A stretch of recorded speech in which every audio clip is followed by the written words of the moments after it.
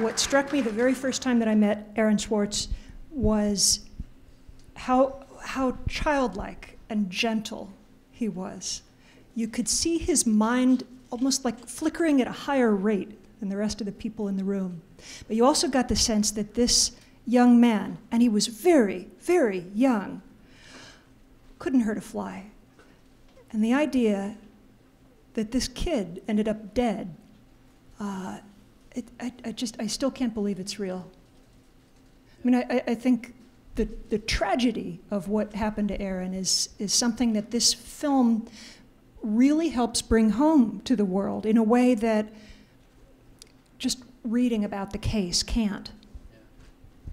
Yeah, actually, that was one of the motivations. I started this film about a week after Aaron died. I was on a panel with Quinn talking about hackers and hacktivism, and I think everybody on the panel and everybody in the audience, first of all, seemed to know him and seemed to have a kind of personal story about him, but was really struggling with that. And there were some things written about him early, but it seemed to be a very sort of small little parts of his story. So I could see in talking with people that knew him and were close to him that there was a big sort of epic kind of a story of a complex, prescient person that needed to be told.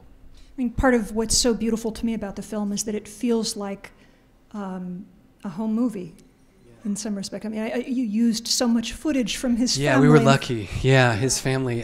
You often when you're making a documentary film, you ask your subjects, well, do you have any old pictures or do you have any old video? And so I asked Aaron's mom that, and he said, I'll look, and then came out with an entire box of Aaron for about 10 years. So. What was the biggest surprise, the biggest unexpected reveal for you in the making of this film? I spent a lot of time.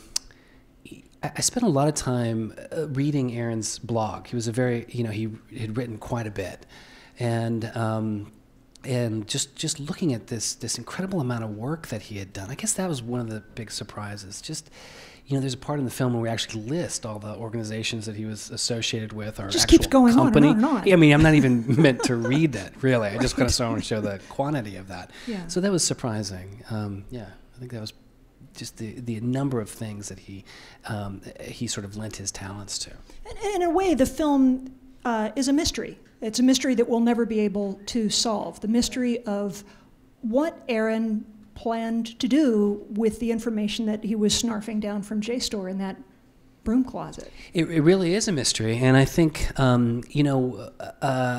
was something that was central to the kind of legal nightmare that he was going through.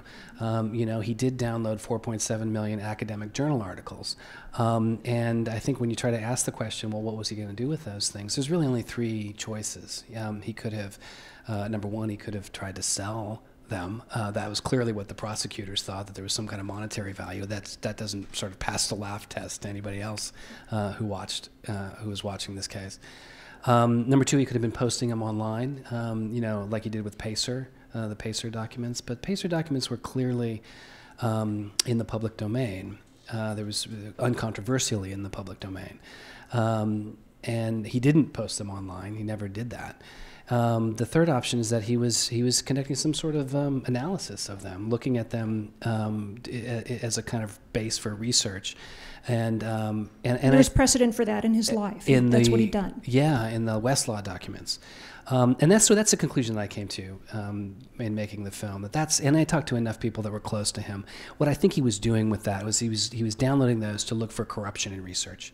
That led to biased results in research, particularly in the area of climate change.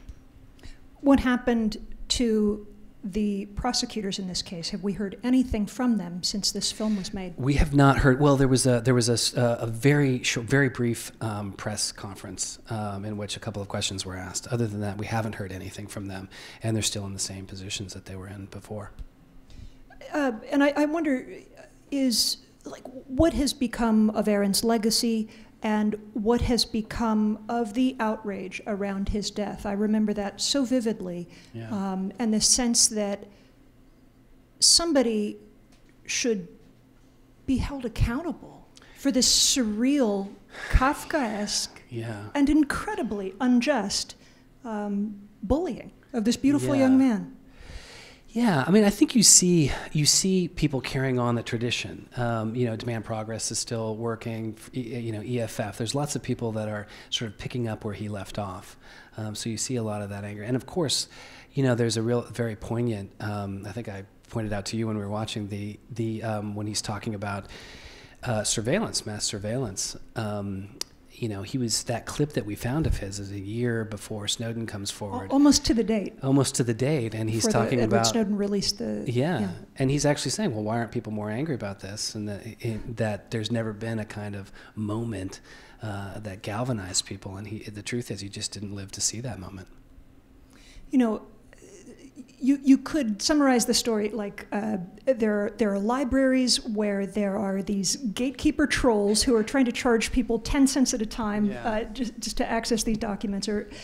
And Aaron comes in and says, this should be free, this information should be free. Yeah. That notion that our great legacy of knowledge should be freely available to anyone on Earth.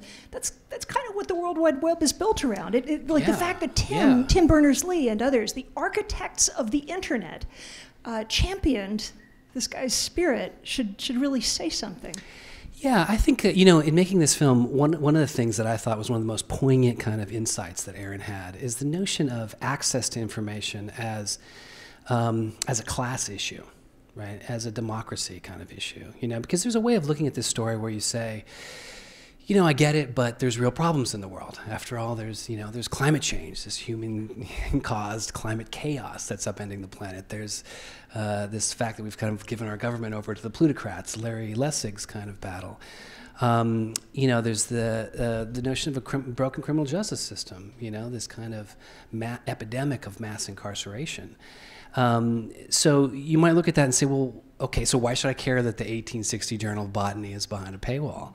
And I think the thing that Aaron seemed to really understand about information is that when you give access to knowledge and science and research only to people with money, if you give the ability to participate in our government only to people with money, then what you're doing is you're basically you're cementing a stratified class structure.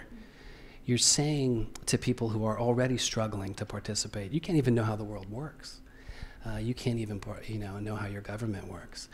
And I think that's a particularly poignant thing that he seemed to understand, that as a democracy, these things, this ability to learn from the great minds that came before, to build on information, that ability to understand and participate in your own government. These are democratizing influences. This is how a culture that thinks of itself as a democracy climbs back from a slippery slope of massive inequality. And my colleague Cory Doctorow, my co-editor on Boing Boing in the film, talks about Jack Andreka, I don't know if I'm pronouncing his name right, but this young man who was 14 at the time who came up with this interesting method of testing for pancreatic cancer.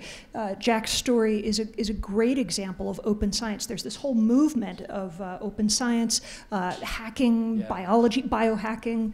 All of this relies on the great scientific tradition of sharing your results. Yeah, I mean, as if we needed a sort of exclamation point on the kinds of things that Aaron was fighting for when he was alive. 2 weeks after his death, here comes Jack Andreka. And, an early detection test for pancreatic cancer is exactly what that community needs. It's a very, very deadly cancer, and 5-year survival rate, I think, is only 5%. So he comes up with the first thing, and what he says is, I wouldn't have been able to do this if I didn't have access to JSTOR. He had a way to get at that database for free and just kind of root through it and do his own experiments. So as if we needed another reason why it was important. It's a beautiful film. Thank you so much, all of you. And a big hand for Brian and for the rest of the people who made this film possible. Yeah.